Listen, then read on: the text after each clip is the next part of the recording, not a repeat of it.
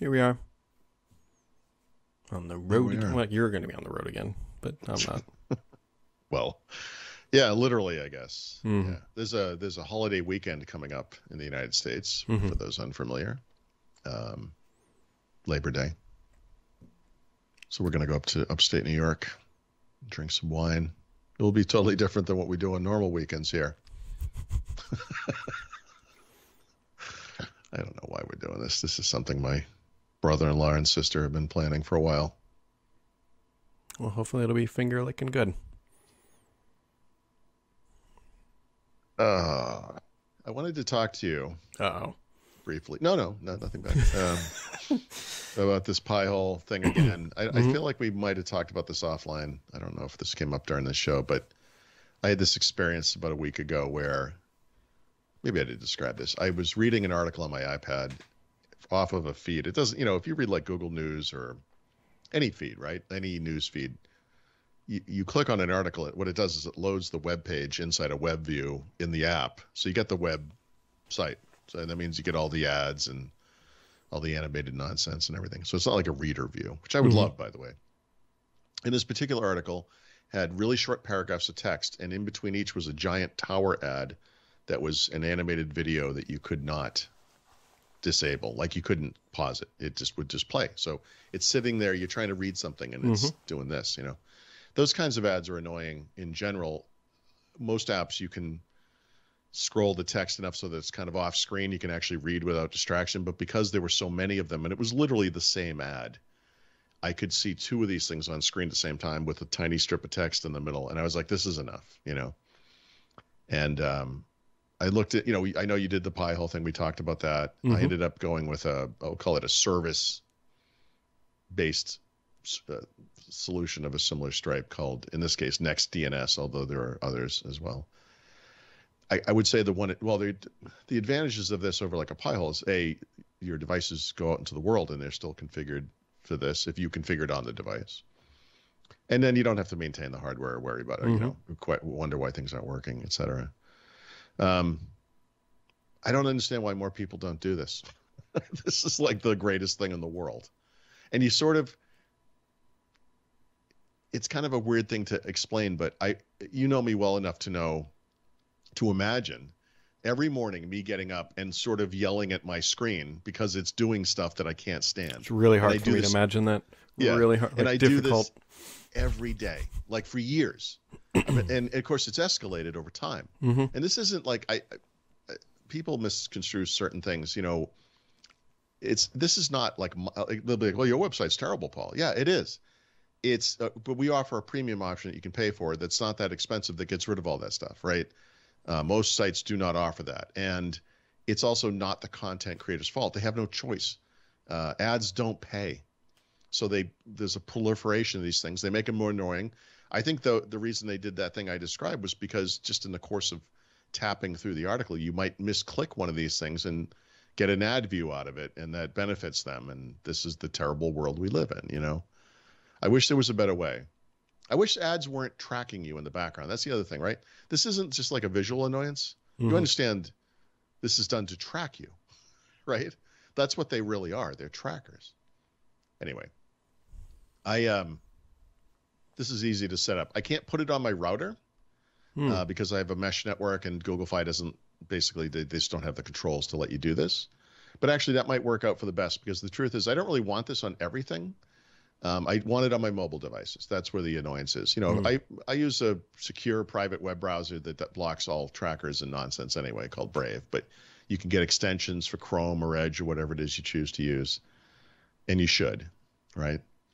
And again, it's not about ripping off websites, It's about getting rid of the tracking. It's about getting rid of just what has become an overt annoyance that's everywhere in our lives now that we just silently, or in my case, not that silently, put up with every day,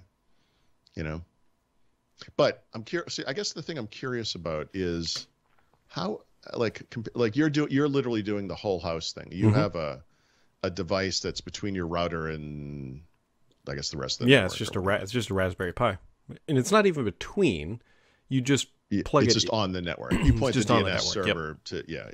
And you have, I should know this by now. I can't remember what you don't have an Eero thing. You have something like Eero. You have a It's Amplify HD, which I'm and on is the this is it a I'll mesh eventually network? replace, but not yet. Yeah. Is it mesh? Yeah, well, yeah, that's so And it you must should be able to do it on yours. I don't know There's why something about Google Fi. So I've spent a lot of time. It's they have instructions for doing this. I didn't. I should say I didn't actually try. I just read some of the issues that people had, and I thought, you know what, I've had this Google Wi-Fi thing since we moved here, so I've had it for 5 years now. It's Wi-Fi 5. I have issues with Sonos that are caused by Google Wi-Fi, which are another thing entirely. And I think because of the issues, it's good in one sense, like it kind of just works for the most part, but it's been problematic for Sonos. And then I was reading about this, and I'm like, this is the type of thing, like I'll ensure that I sell this house and move by spending several $100s on a Wi-Fi 6E mesh network. But I think if and when I do this upgrade, maybe I'll look at doing that. Maybe I'll look at it again. Although I've also heard, by the way, we use an open web comment system on the site now, and apparently that might run afoul of this as well. And I can't have that happen. So anyway, it's just something to think about. But I am intrigued by the notion of just every device on your network not seeing the crap. You know. Do you have like a dashboard? You must have a thing where it's like you have saved. There's a dashboard you can just log into. No, but it must tell you like we've blocked. Like Brave makes a big point of this. It's like, hey, we've saved you like 10 gigabytes this month and useless data that would have been just tracking you across the internet. Yeah, I can't remember the address. I have it saved in my 1Password. But yeah, you log in and every once, like initially you log in a bunch because you're trying to figure out there's certain things you don't want blocked that just get blocked.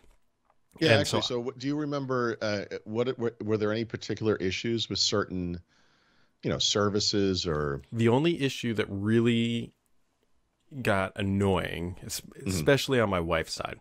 So if you're on your mobile phone, as opposed to your landline phone, I guess, and you search like black shoes, and you go to Google search, and at the very top, especially on mobile, there's like a carousel of items that it'll show like black shoes from whatever.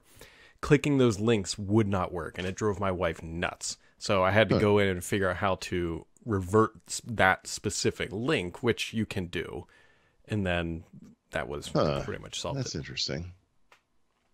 Okay.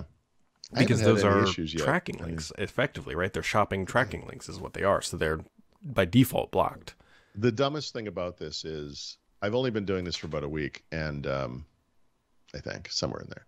And you kind of forget you're doing it. Oh, yeah. You know what I mean? Like as strongly as I react to terrible things happening on my iPad every single morning, 7 days or 8 days go by, no terrible things happen.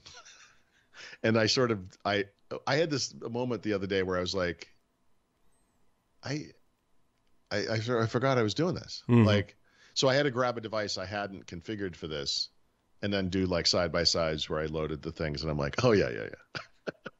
One of them's over here going, bleep, bleep, bleep. The other one's just like text. Graphics from the site. I think I've seen one pop-up video on a mobile website, and it had a close button. And the entire, I think that was it. Yep.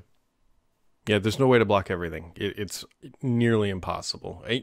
If you do, you're going to end up blocking half the stuff you want. So there's just a balance.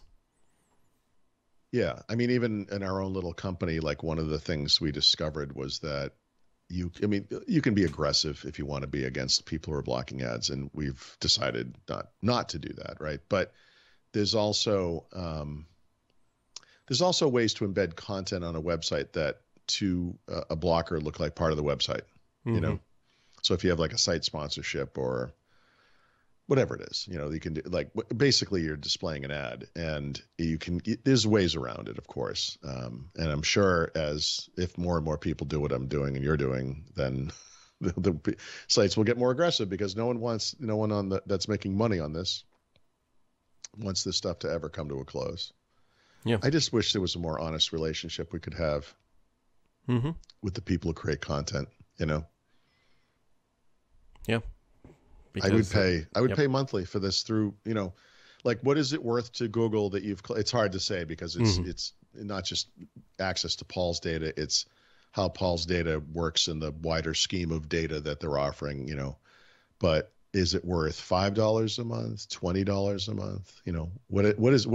What's the dollar amount I could just give you and have this go away, right? But I don't know. The problem is that then it's so complex because it's like you visit 5 different websites and you are putting, let's say, $10 in the pot. Let's just make up a number. Well, how does that revenue? Let's just say it was 100% distribution across those sites. Yeah. How do you determine? Because one site would argue, be like, look, we have $10 million in payroll. It cost us X dollars amount of more than you spent on Paul's site, but on Brad's site, you spent 5 more minutes. So it just like there's no way that's going to end without World War III starting.